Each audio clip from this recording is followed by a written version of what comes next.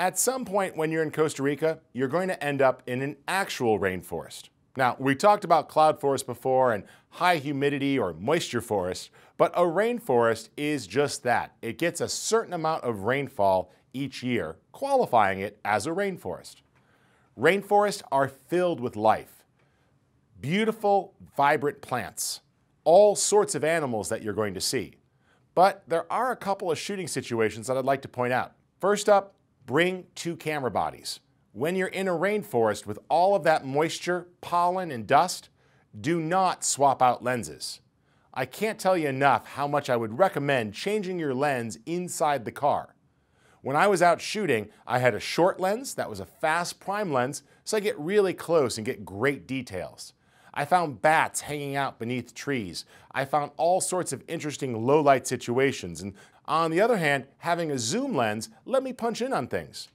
While out hiking, we came across river rafters and all sorts of stuff that was well outside of my reach that the long lens was able to punch in on. Now, for me, using a Micro Four Thirds camera made all the difference here. By walking with 2 smaller bodies, and mirrorless would be the same, I was able to capture a lot of material without some of the traditional weight associated with DSLR. I also strongly recommend you bring a good walking stick or a monopod. It's going to be difficult to carry the tripod out there. A monopod will often do the case. If you are going to take a tripod, make sure it's an ultra lightweight tripod. Because with most of these rainforests, you will have a path and you'll start walking. Now, we worked with a guide that made it easier, but one of the things to realize about these paths is there are no cutoff points.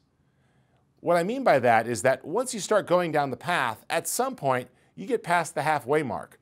And there's nothing faster. You can't turn around. You just have to keep going. As such, you will find yourself walking, and a lot of walking.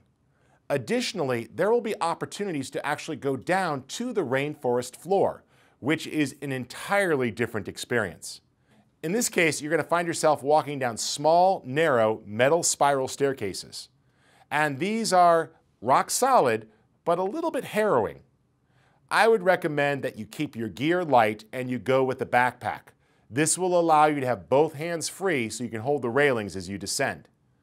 Once you get down to the floor, keep in mind that there are a lot more animals than there are people. Now, nothing that's going to likely come up to you. We didn't see any large or scary animals, but don't walk and shoot photos at the same time. Walk, survey your environment and find a good place to stop, locate a subject, plant your feet, take the shot. When you feel that you've got the subject, then move on.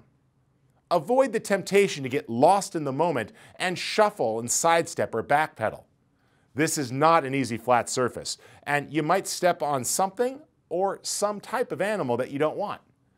By being careful and mindful of your environment, you'll be able to capture really compelling images while keeping yourself and the environment that you're capturing perfectly safe.